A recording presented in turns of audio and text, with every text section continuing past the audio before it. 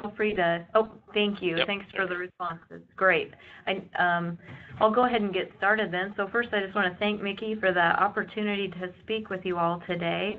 Hopefully, I can share some information on that, how GIS is used in some of the John Deere products and just within the precision ag industry today. So as Mickey mentioned, if you have any questions as we go, or you want to stop or clarify anything, please type it in the chat and I'll try to elaborate. But that's why I think the poll was really important to kind of get an understanding of the background and maybe how much experience those of you may have in ag, and I'll try to explain a few things a little bit more as they relate to agriculture specifically. So I'll go ahead and get started. So today in the presentation, I'm going to go over a few items and just wanted to give you a quick overview of what we'll talk about today. I'll first give an overview of who am I, and then talk about John Deere Intelligent Solutions Group. That's the group that I work for. And talk about some of the precision ag products at John Deere, and then examples of how we do data collection in the field in the cab, and then also examples of how we do in office, once you're back in the office, analysis of the data, the spatial data that you've collected. And then I'll talk about some standards efforts in the ag industry that are currently ongoing to kind of help standardize how some of these data, and especially spatial data formats, are exchanged throughout the industry. So I'll go ahead and get started. So who am I? As Mickey mentioned, my name is Jill Stanford. I'm a spatial data architect at John Deere. And so just kind of added a timeline here to give you a little of my background. So I was actually born and raised here in Iowa. And to be honest, I probably I was born and raised on a farm in southwest Iowa. We raised livestock and row crop corn and soybeans, and I honestly probably thought I'd never end up back in the ag industry. So when I went to school for geography and computer science. This is before there was a lot of GIS type programs. So I took a major in geography and minor in computer science, and did a lot of programming to actually make some of the GIS routines work in systems. And whoops, actually I've got a comment that there are there slides. I'm seeing a blank white screen in the share window. Is anyone able? No. If you continue to have problems, I guess let us know. It should be on a timeline slide. Okay, looks like everybody can see them now. So there's an arrow in the middle of the slide that says timeline, and basically just kind of going through, my background has been GIS throughout my professional career. So did some internships at Census Bureau and National Geographic, and my research thesis was actually through the University of Nebraska, but in Roatan, Honduras, doing remote sensing for coral reefs. So did a lot of work within remote sensing and GIS early on, and then worked in transportation GIS at Lynx in Orlando, and then worked for space imaging, which soon got bought out by Digital Globe, and then became the GIS director at DTS. And so in 2006, I was looking to, my husband and I, to move back to Iowa. So in 2006, I actually accepted a position at John Deere with AMS at the time, which was very small, less than 100 people when I started here in 2006, and has grown significantly since. And so when I started at John Deere, I was quite surprised that there was quite a bit of GIS type work going on in precision ag, and I'll go through some of that today. But so just in general, moved back to Iowa, now working in GIS in ag, and recently bought a farm of my own and helping our family farm. So I've kind of gone through some different roles within what's now ISG here at John Deere, from both our desktop software that does GIS to our in-cab mapping, and I'll show you some of that today. So now I'm in a role of a data architect, and we look at sort of how spatial data moves throughout our system, from data that's collected in the cab to data that's then presented or used in the office. So I will go through some of that with you today. So just the next section here, I'll give a quick overview of John Deere, what we call ISG, or Intelligent Solutions Group. To the customer, it's ag management solutions, but we do more than just data collection for ag. We also have construction and forestry, so that's why the group is actually called IS. All the information that I'm going to share today can also be found on Deere.com, and then there's a couple links in this slide deck as well to Ag Management Solutions and John Deere Farm Site. So everything I'll show you today, you can also go back and get some more material later if you'd like.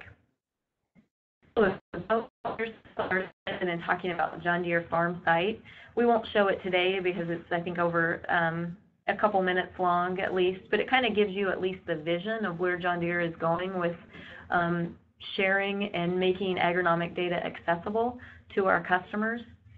So what I'm going to talk about today are some of the key elements that that we want to bring to the customer and that we're delivering to customer with these solutions.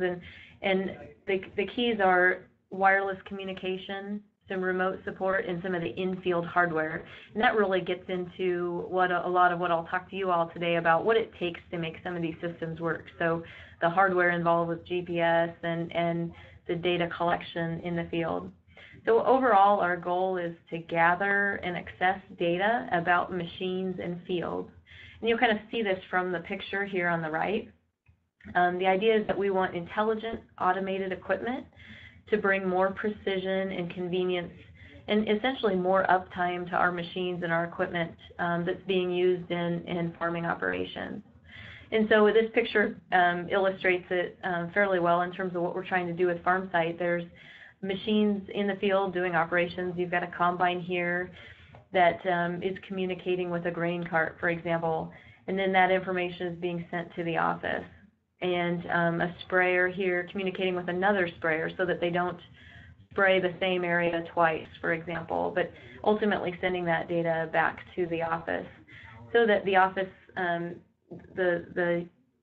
those in the office can make decisions about the operations and also sort of monitor some of the work that's going on, and then support as they need from the office as well. So I'm going to start this off by talking about some of the in-cab data collection, and we'll talk about some of the hardware that's used for that enables some of this technology. So first I'll start talking about our GPS receivers and displays. So one thing to note, and again you can get information from our website as well, but John Deere AMS and ISG, we actually manufacture and deliver the software for these products, for most of these products. So you'll see this GPS receiver here. That's the software is developed here at ISG, and then in the cab, the touchscreen displays, we have engineers that write the software for the displays as well. So I'll go through some of the details for each of these. So the Starfire receiver, this is our most recent receiver. It's the Starfire 3000, and with the Starfire 3000, it's a 66-channel multi-frequency differential GNSS receiver. You'll see them mounted. If you start looking at John Deere equipment, you'll see a yellow globe, a yellow dome at the top of some equipment. If you see that, it's probably precision ag enabled, and it's probably collecting some of this precision ag data. So once you get one of those receivers, there's different levels of spatial accuracy that you can activate for that receiver.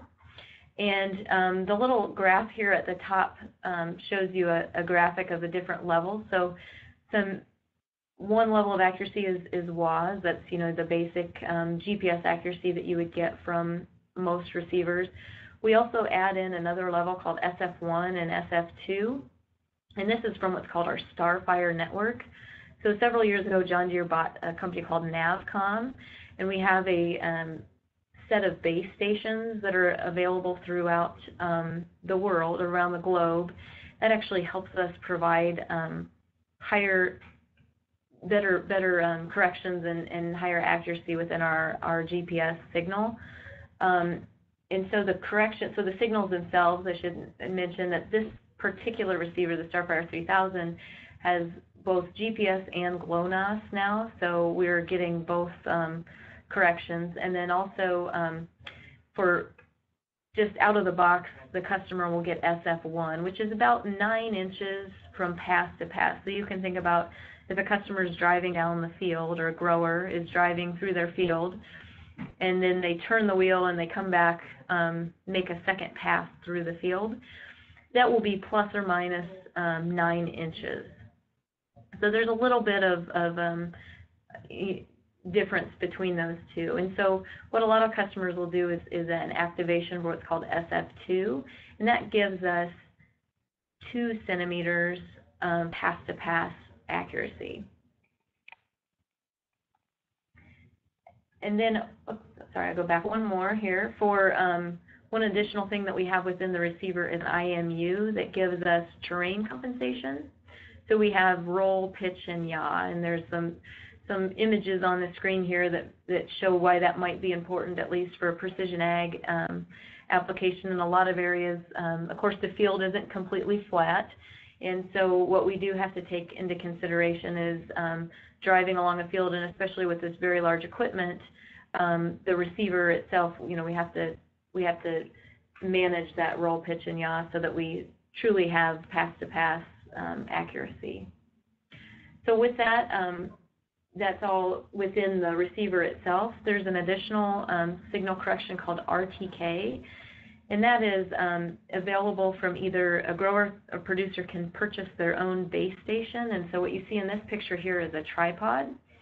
And there's another set of hardware. I haven't added any details on this just from a time perspective, but it's certainly out on the website you can go look at. But essentially, by adding this RTK receiver in the field, we add another level of correction.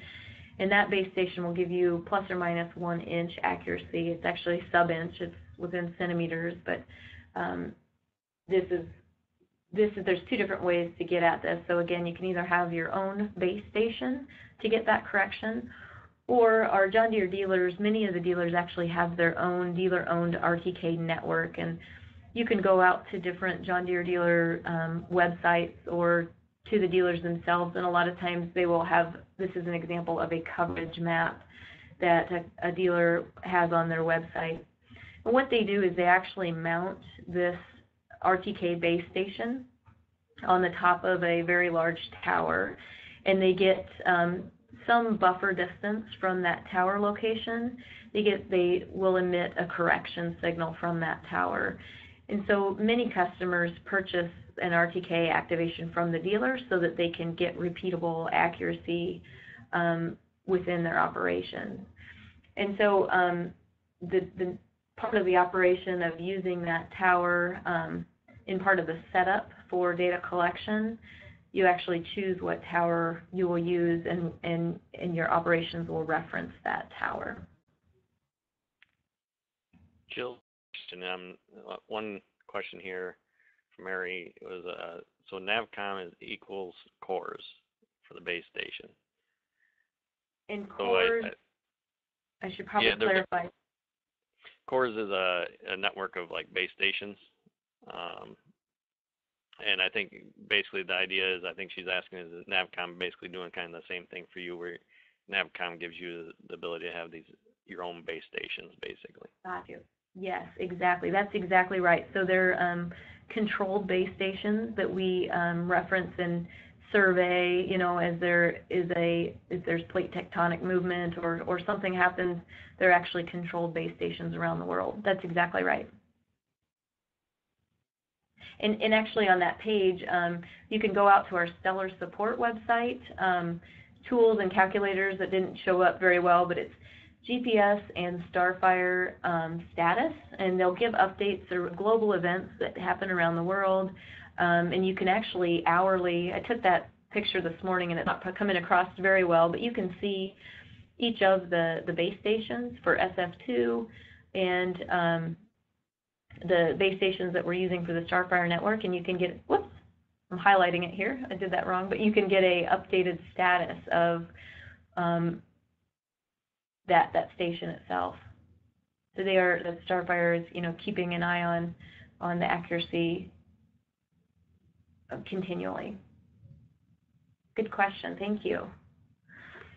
So that's, I guess, the end of at least the receiver side of things. So the next part I wanted to talk about was the in-cab data collection and the display in-cab that we use to actually collect some of this data. So the product I'll talk about today is the GreenStar 3, the GS 3, and this is a touchscreen display that is, you can think of it as it's an embedded display that actually comes in base with certain makes and models of our equipment. So similar to when you buy a car, if you buy a car with a certain platinum make and model, it probably comes in base with maybe a touchscreen navigation or a touchscreen display. It's similar to ag equipment, or at least for John Deere, it's similar to our equipment sales. Certain self-propelled sprayers, for example, come with this in the cab and are used for operations, and certain makes and models of tractors and combines, for example, will come with this. If it doesn't, you can actually buy it off the shelf, or not off the shelf, but as a factory option and move it from machine to machine. So it is a universal type product that you can move from one piece of equipment to the other. It's a ruggedized display, so it withstands extreme temperature variations, which we have often in our operations, very warm conditions and extremely cold conditions. And then also, of course, there's a lot of dust in this environment, and so it's very ruggedized to withstand a lot of that environment. So what we do is the display itself is connected to what's called the CAN, the vehicle network that provides information to the display. And so some of that information is, like we talked about GPS earlier, the GPS receiver publishes information like lat long or your position, and that's something that this display picks up from that vehicle network. Other information that it picks up from the vehicle network are things like yield information, so sensor information from our equipment. In this example, in the upper right-hand corner, I'm showing, oops, I seem to have lost the connection. Do you see the connection still, Mickey? Yes. I think I must have dropped out, but I can still talk to the slide anyhow. So in the upper right-hand corner, I'm showing the yield data coming in, and with the yield data, it actually is capturing information from a sensor. So an example of this might be a combine. In the upper, way upper right-hand corner there, you see a yellow spout. This is actually an NIR sensor called the Harvest Lab sensor, which is mounted on the spout of a self-propelled forage harvester. So if you're harvesting forage, for example, that sensor is giving information about mass, how much crop am I harvesting, and moisture, what's the moisture content of that particular crop. So you combine that information about mass and moisture with your GPS position, and we create what's called documentation maps in the cab. So what you'll see is as you drive through the field with the GS3 display, if you're using documentation, you'll see these maps being created that show agronomic information. So yield, a harvest operation, you may see yield, mass, volume, moisture. For a seeding operation, you may see things like seeding rate. How often are you placing seeds in the ground? And for spraying, you may say things like spray rate and application, different application attributes. And for tillage, for example, you may see depth that you are actually tilling the ground. I have a question right now that says, what does NIR stand for with the sensor? Sorry, but thank you. Sorry I introduced an acronym. We have lots of acronyms in this space, it seems. NIR is similar to remote sensing. It's a particular wavelength. It's a imaging sensor, so it uses near infrared, similar to what you would see with an aerial image that may be true color. We actually use a near infrared band to calculate and capture mass and moisture information. So thank you for the question there. And then I have another question that, do the sensors come programmed to pick up certain parameters, or are they programmable? Currently, they're programmed. There's specific parameters that wish and then capture, but we often get customer feedback about new parameters that are important, and then we try to integrate those into the products.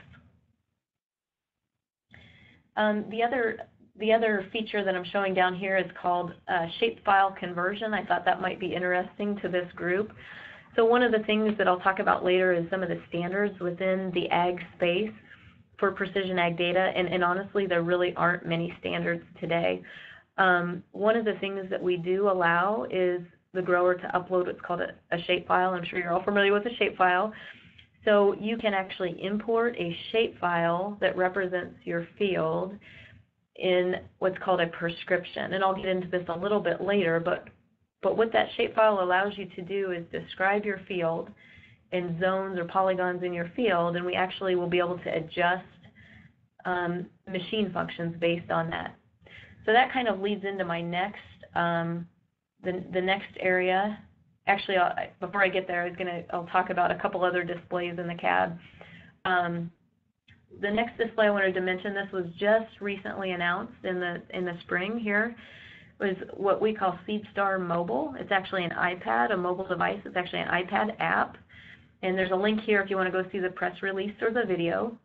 So this is, I talked about the ruggedized embedded display. This actually complements that display and allows the customer to bring in the iPad during a planting operation for specific makes and models of our planters. We have a new planter, it's called it with exact emerge or max emerge row units. Those row units now provide us row by row or individual. I think this is a 24-row planter that's shown here on the screen in this image. We actually get for every single row unit, 5 seconds, we're getting data from those row units, and it's information about planter settings, about planting rate, about depth. So we're getting very specific high-frequency data coming across from the planters, and it helps the producers visualize and document their planting operation. And they can also diagnose potential problems. If there's an individual row unit that might be having problems where previously it's very difficult to visually, as you're planting, to turn around and see some of those things happen, it's easier to actually see those alerts on the map itself. And so and there's some videos out there that actually show how this works, but what you'll see is there's this is color-coded, and there are map legends up here that show seed rate, depth, different performance settings, and the map will actually, this map doesn't show much variation, I just realized, but you'll see some light yellow spots or maybe a bright red spot when there's an alert or something is wrong. Say seed spacing went below a certain threshold, you will see on the map an indication of this problem. So then the data, the nice thing about having the iPad in the cab is we can then send the data directly to what's called myjohndeere.com. And so SeedStar Mobile allows you to use either your own cell connection on the iPad, or you can log the data, and then when you get back to your office, you can actually send that data over Wi-Fi. So the iPad just makes the data a little more mobile. You can bring the data with you, and you can move the data by just using the iPad itself. And actually, this is the group that I now work for, so I'm in this mobile group. It's called Onboard Applications. So this is really where I'm focusing a lot of my time these days. I just wanted to comment on a couple other in-cab data collection efforts. I probably should have moved this slide up one, but essentially this slide is showing an example of another sensor that can be added to our equipment. It's called Mobile Weather, and you can see the weather station that's mounted on top of a sprayer.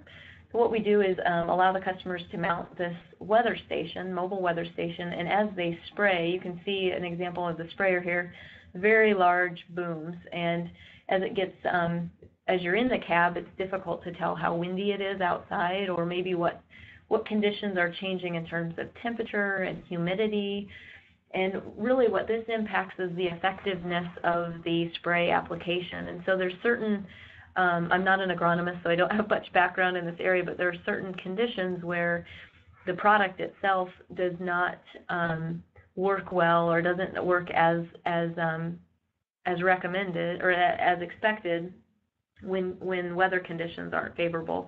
So this allows the customer in the cab to real time see the weather and the temperature and see how that impacts their actual spray application.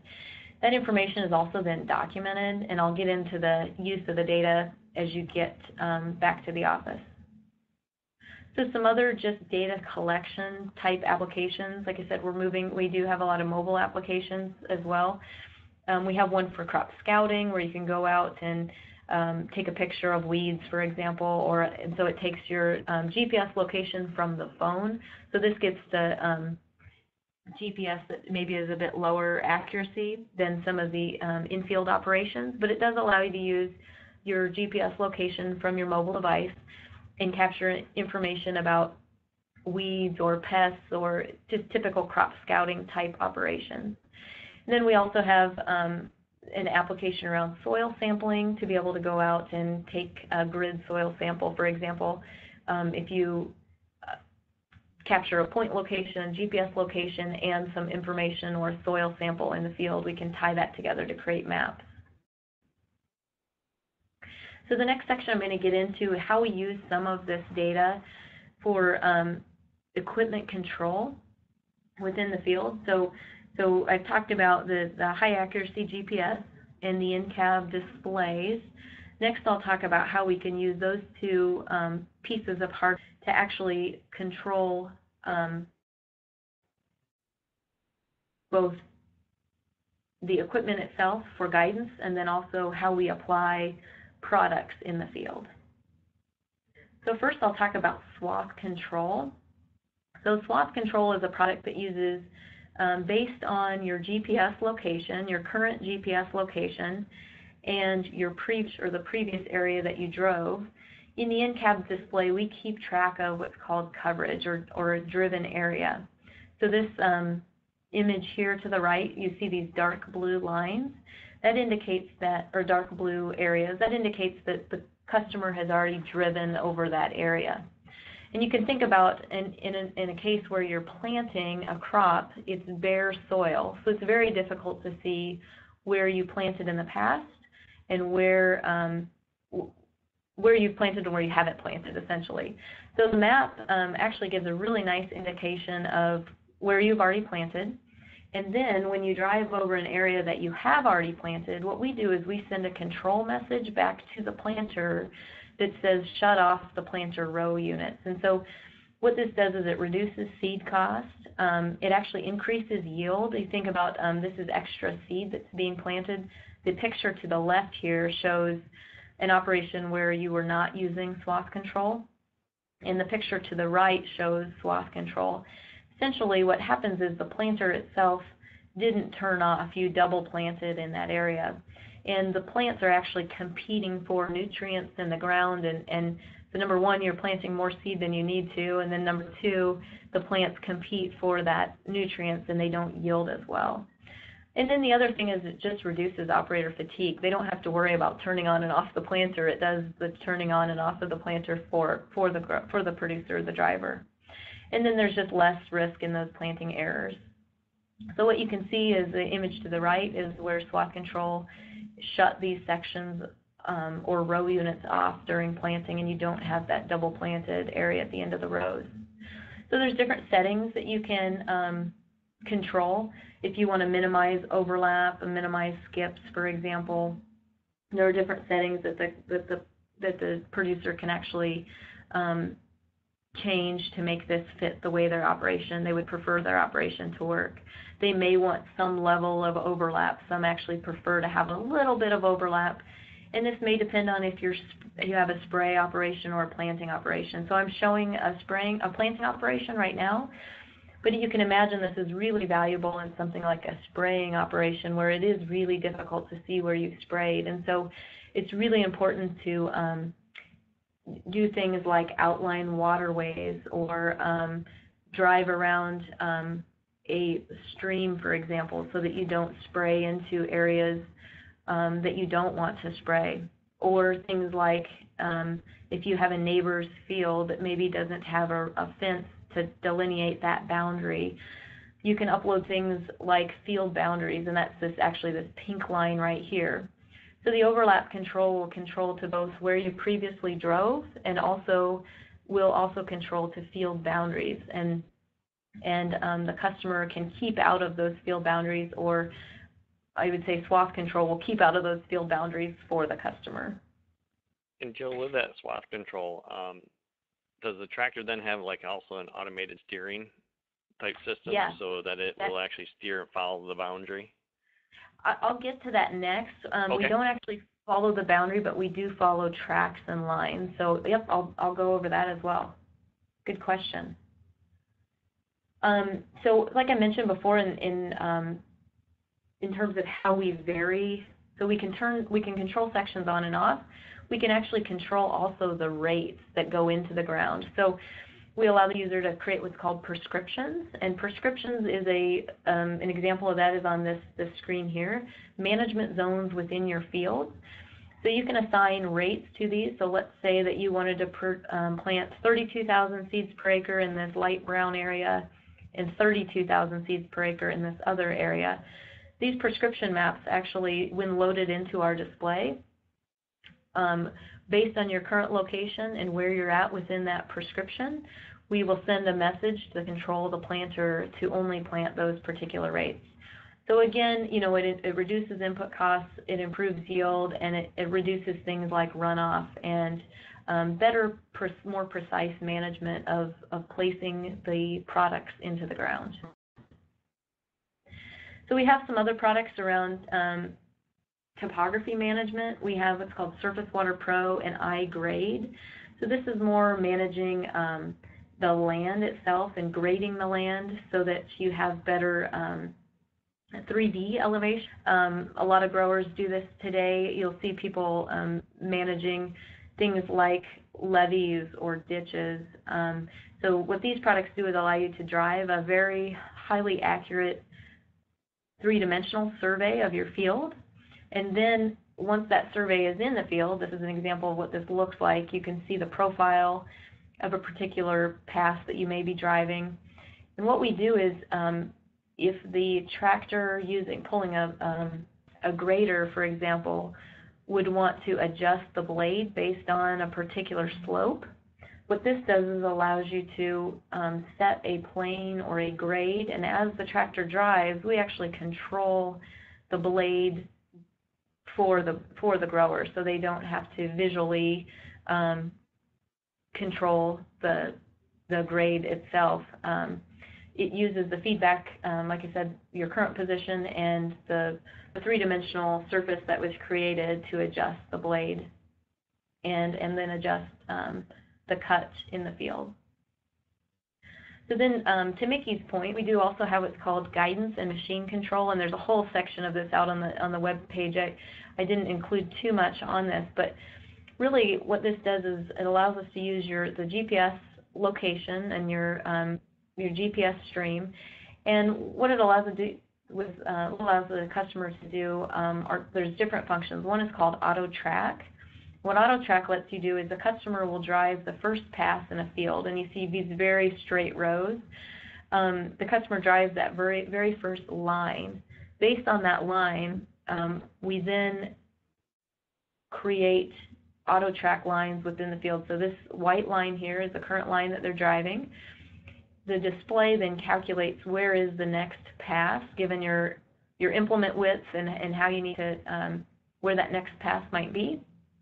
And then we will actually steer the tractor. So we take control of the steering. And so when the customer turns around, they'll snap onto the next auto track line. Once that auto track is engaged, then the steering control actually happens for the grower. So they no longer, once in auto track, they do not need to touch the steering wheel. It will steer for them. So that gives us pass-to-pass steering. It doesn't have to be a complete straight line. They can drive what's called a curve track or a circle track or an adaptive curve, which is a free-form type I should have had some pictures of that in here, I guess. Some free-form steering, but the user does have to define those passes. And then another thing that we'll do is there's a product called iTech Pro that actually does, so we do the steering within the field.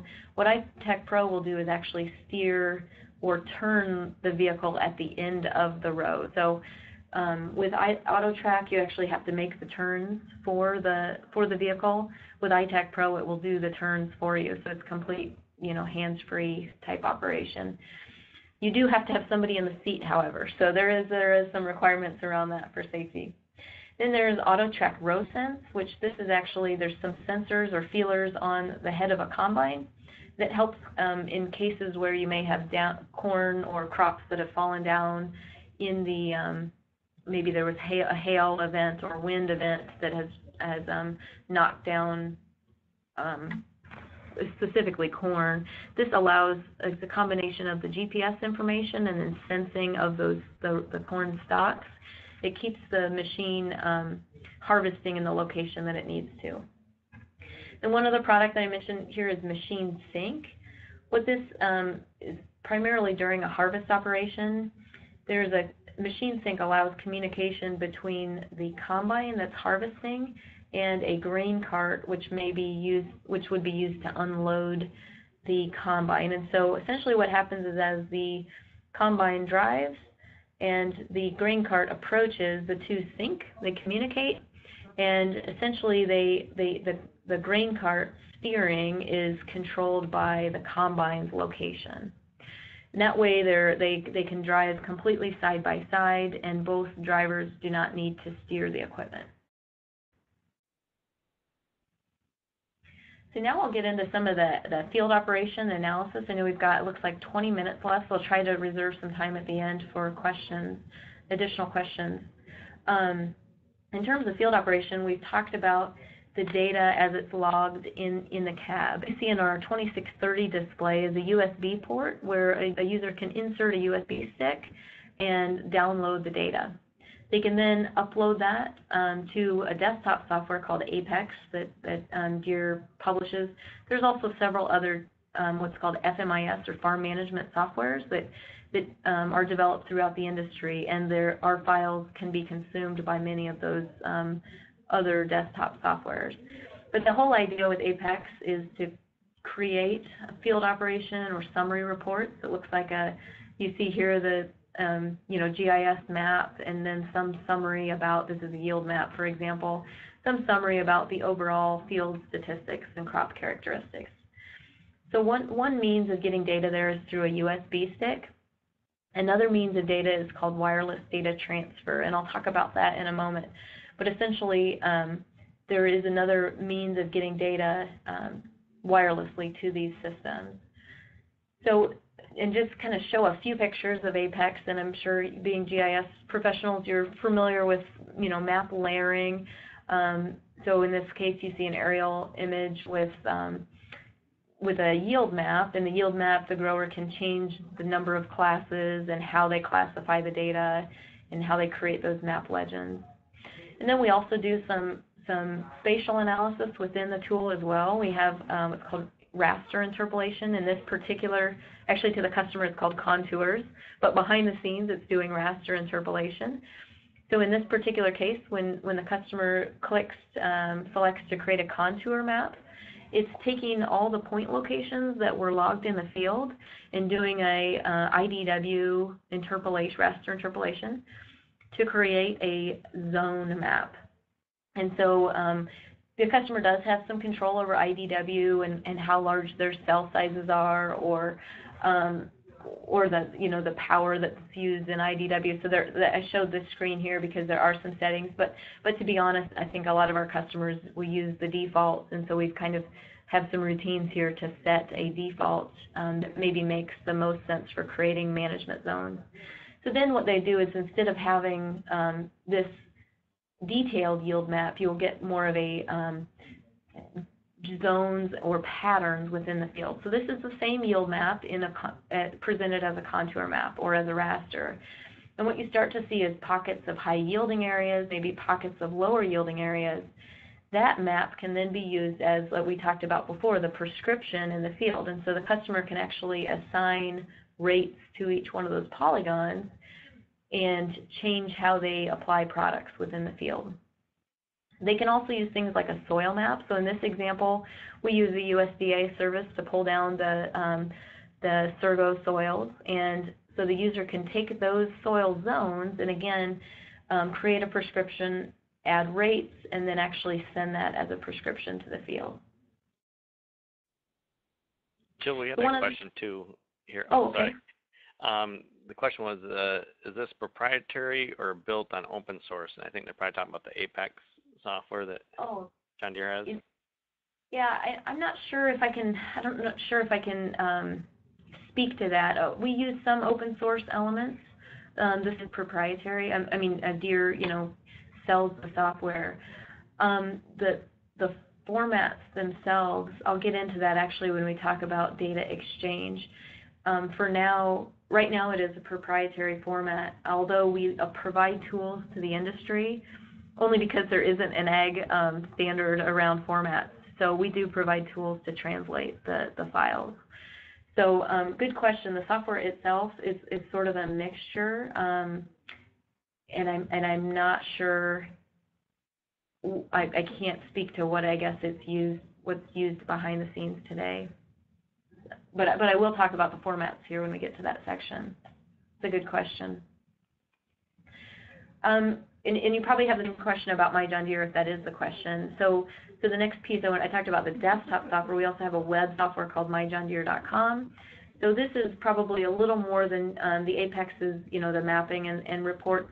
There's more management of your overall operation on My John Deere. So things like your equipment information and your production data, your farm operations, having more access to the equipment type information is available through My John Deere.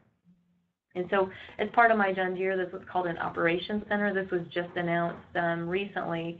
Similar to Apex, you can get your yield maps online, and they're starting to do things like what we call multi-year comparisons. This is an example of, you can see 3 years worth of yield data sort of stacked together, and you can get more of a multi-year comparison of yield and maybe see some more patterns that maybe have occurred over time versus a single year's worth of data.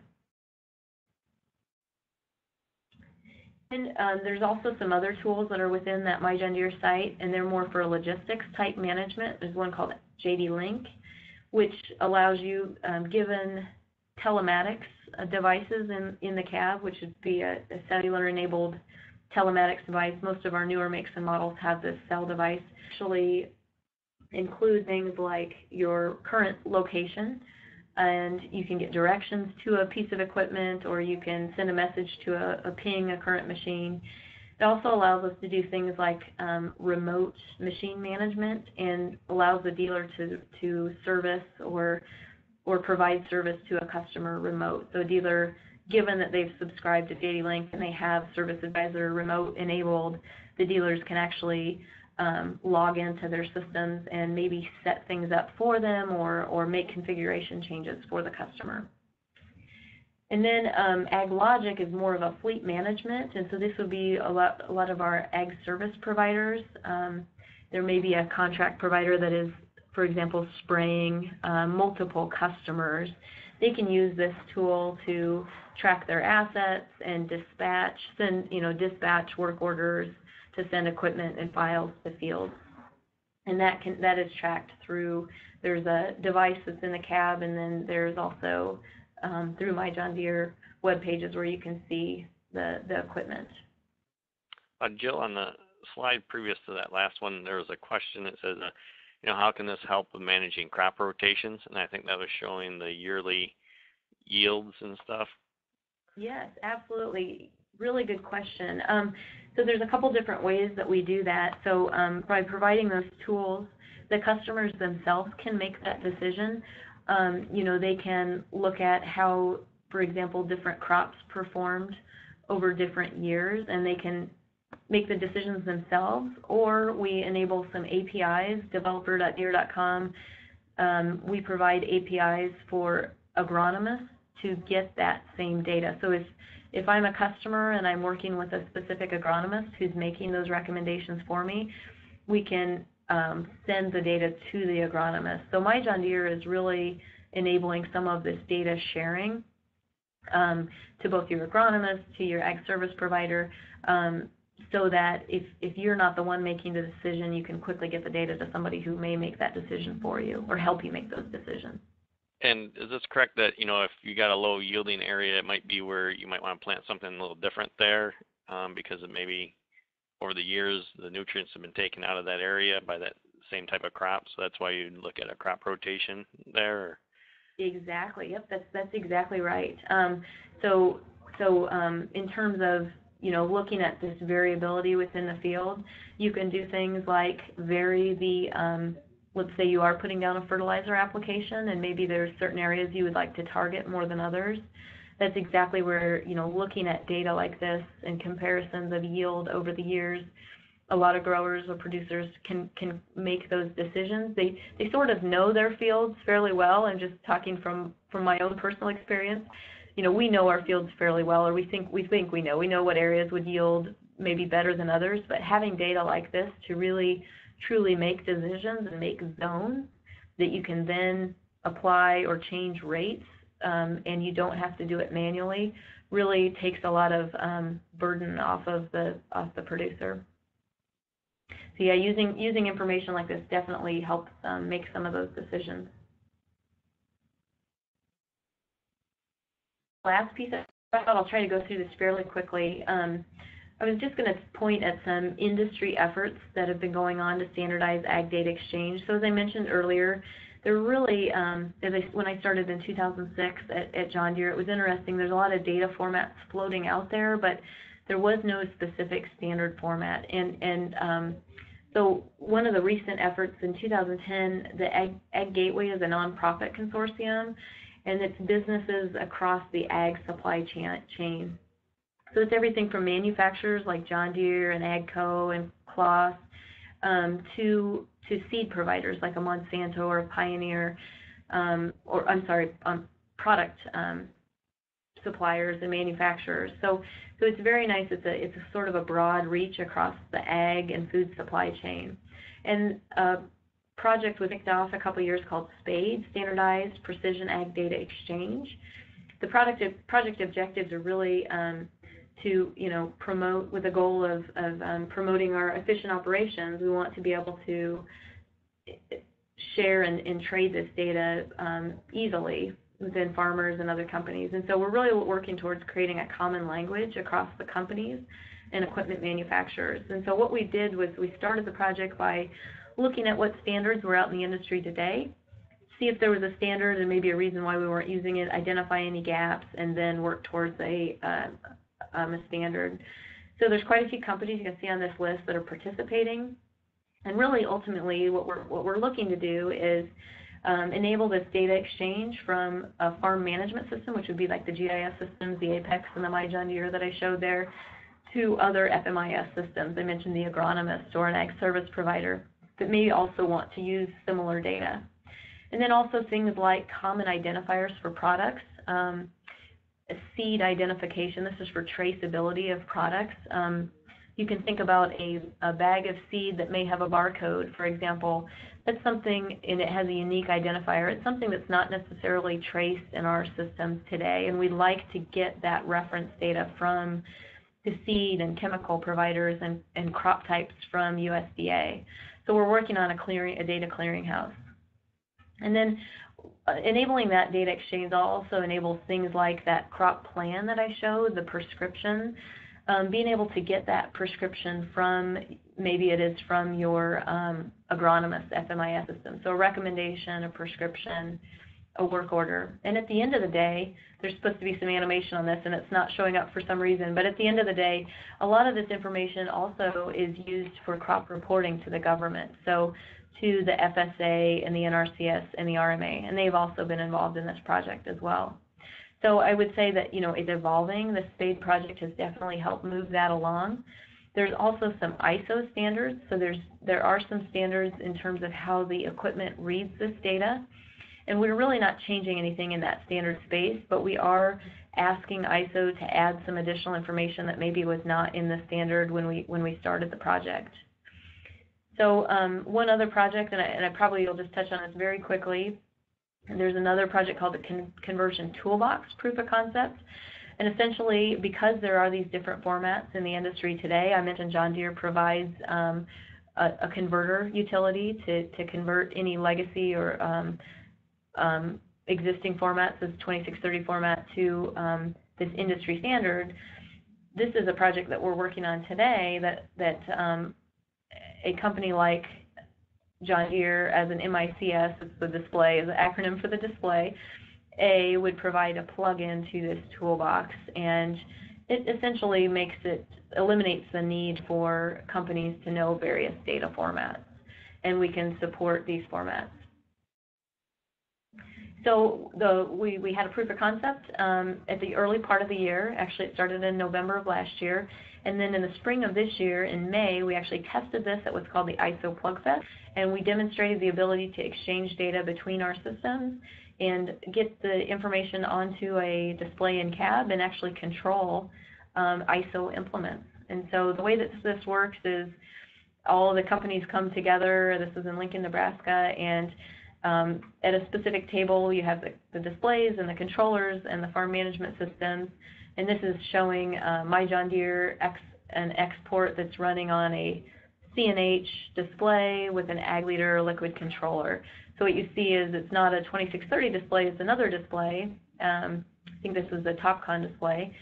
You see a field boundary, and you see a pull behind sprayer driving and sections turning on and off. So we want to try to promote, this data exchange and have some common ways of communicating data. So I think that's the last one. I've got 5 minutes left. I see a couple of questions left here. Mickey, should I start with those? Yep, there's one about, can the Green Star 3 system import data from non-John Deere brand NDVI and soil sensors? That's a good question. If for NDVI, currently, I believe the only one we support is the Harvest Lab sensor. There are some ISO sensors that are back to that ISO communication. Depending on the compatibility, we do communicate with some ISO controllers. So this kind of goes back to ISO and the level of, there's different certification levels. So if the controller itself is at a certain certification, there is the ability for our display to communicate with it. But right now, in terms of the NIR sensor that I showed, Harvest Lab is the only NIR sensor that we use. And maybe related to that, can your equipment actually be put on a tractor that is not a John Deere? Right. Yes, actually we can. There's a whole section on that. It's called Universal. So there's certain makes and models that if you go out to the website under AutoTrack, for example, you can mount, as long as you have our GPS equipment and the display, you can mount that in a red tractor, for example, and there are certain makes and models that are supported. Okay. And then there's another question that says, what data privacy is provided for the user of Apex or myjohndeere.com? Is data shared without permission, etc.? Good question. There's a whole section, I believe, out there about our policy around data and privacy. So the underlining statement is the grower's data is the grower's data. They make decisions about who they send the data to. So Deere does not, they make the decision if they want to send it to their agronomist.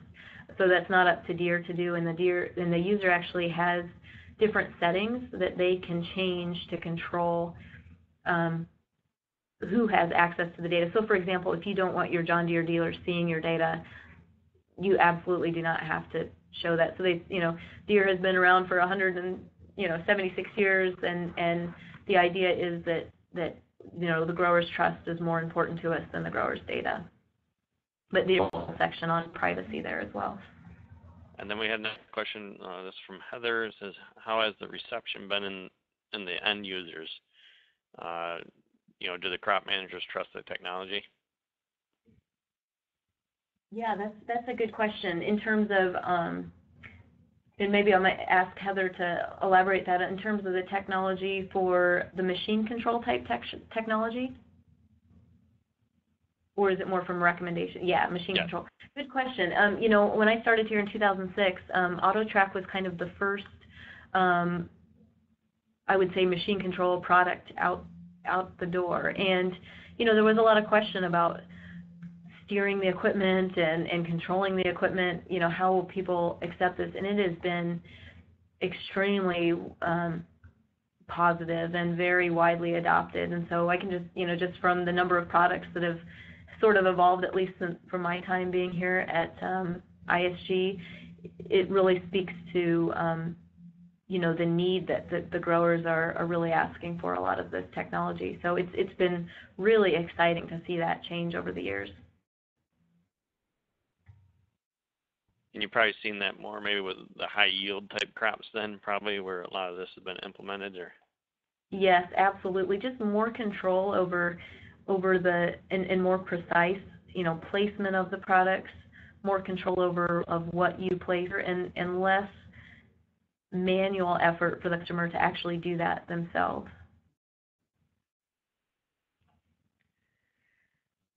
So yeah, I think we're getting close to the end of our time, but if there are any other questions, I think, Mickey, you've got my contact information. Feel free to, send some other questions to Mickey as well, and I think he's going to make this presentation available. And again, most of this is out on our website. More information out there than I provided today. I just tried to touch on those products that were specific to GIS. And Jill, there's one more question, and then we'll wrap it up here. And that was from Bill Johnson here. Have there been any ROI studies done on these systems? So like return on investment. Oh, okay. I'm sure there have. I don't know off the top of my head. In fact, I know there were some return on investment for swath control, and in fact, I think it's on the web page. So for swath control, the cost of the activation versus the cost of unnecessary seed placement or product placement, I guess, seed or chemical placement, the return on investment is very easy to calculate. I think there's a calculator out there on the Stellar. And I can send that to Mickey if I can find it. I'll send that off. All right. Well, thank you, Jill, very much for presenting today. It was very informative and learned a lot about what's going on in the egg industry. And appreciate everybody else sitting in on the webinar today. And also don't forget, renewals for the New York State GIS Association membership are due here in July.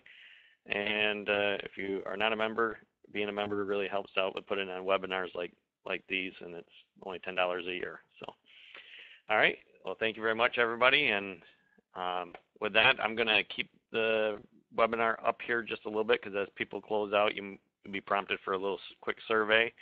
So I'll leave this session up and running for a little bit and then shut it down here in a few minutes. And with that, Jill, thank you very much again for presenting, and we appreciate your time today. Yeah, thank you, Mickey, for the opportunity, and thank you, the association.